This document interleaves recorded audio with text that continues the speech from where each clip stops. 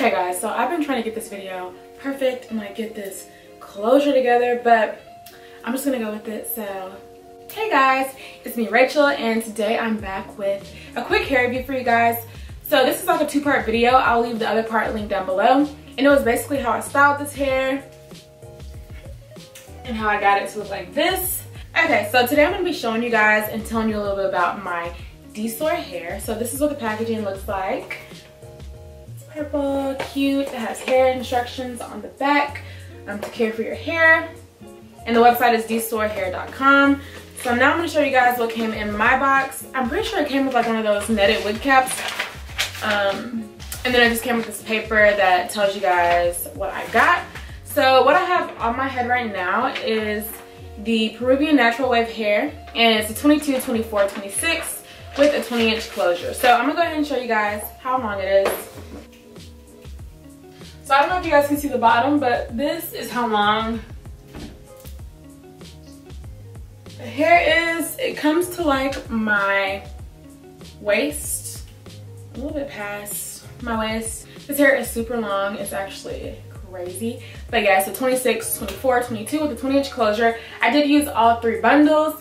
Looking at it now, I would recommend 226 and 224.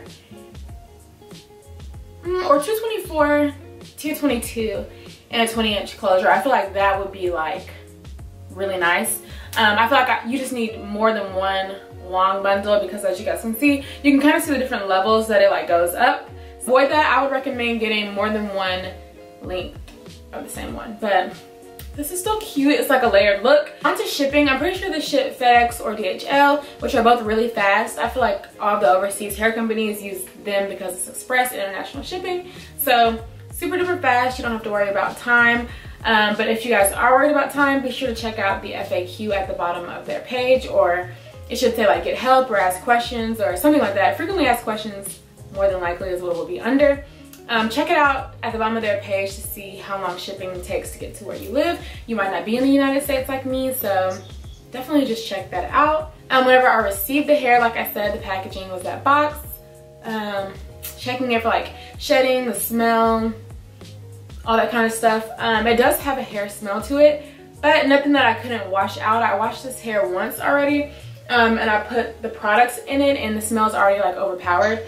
But I do think it could use one more wash so that the hair is just naturally like smell free. It doesn't really smell bad right now. It just smells like hair. But I did have to wash it to get it that way.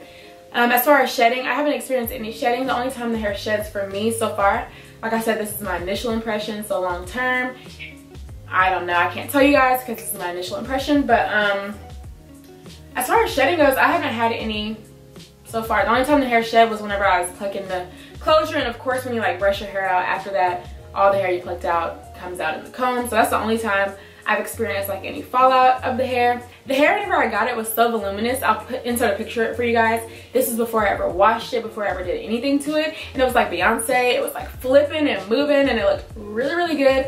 But I had to wash the hair, so now it looks like this, which still looks really, really good. It's more defined now, but I just love those like curls that it had. It kind of reminded me of like her hair, the singer, and some Beyonce too. So yeah, I just decided to make this into a wig and wear it straight how it is. But of course, this is real hair, so you guys can go ahead and bleach it. You can color it. You can do whatever you want to it. I was thinking of like coloring this hair like red or something.